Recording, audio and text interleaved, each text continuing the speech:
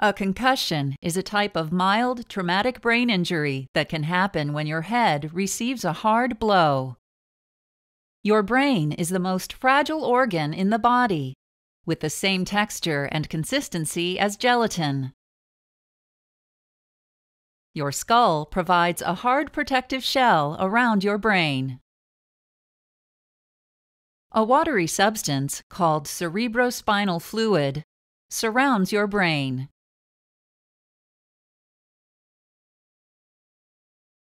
Cerebrospinal fluid cushions your brain against impacts with the wall of your skull during everyday head movements. This cushioning effect protects the billions of nerve cells, called neurons, inside your brain. Each neuron communicates with other neurons through electrical signals that travel down a long thread-like extension called an axon. A hard blow to your head can cause your brain to strike the inside of your skull. During the impact, your brain squeezes against the inside of your skull, sending shock waves through your brain. These shock waves tear or stretch the axons of some neurons. This trauma is called diffuse axonal injury or axonal shearing. The damaged axons reduce normal brain function by interrupting communication between the neurons.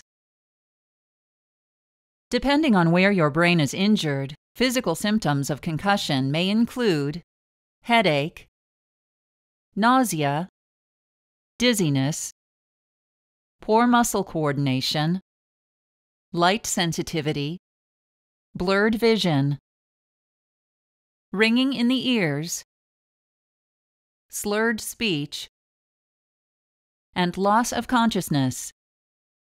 You may have mental and emotional symptoms, including disorientation, confusion, memory loss, inability to focus and concentrate, irritability, and depression. For a mild concussion, your doctor will advise you to rest and monitor your symptoms to make sure they don't get worse. You may receive prescriptions for mild pain medication such as acetaminophen or ibuprofen. Only take drugs recommended by your doctor, as others, such as alcohol, may slow the healing of your brain.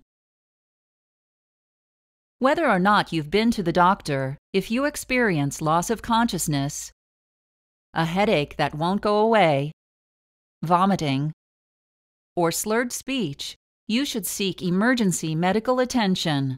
These symptoms are danger signs for serious complications of concussion.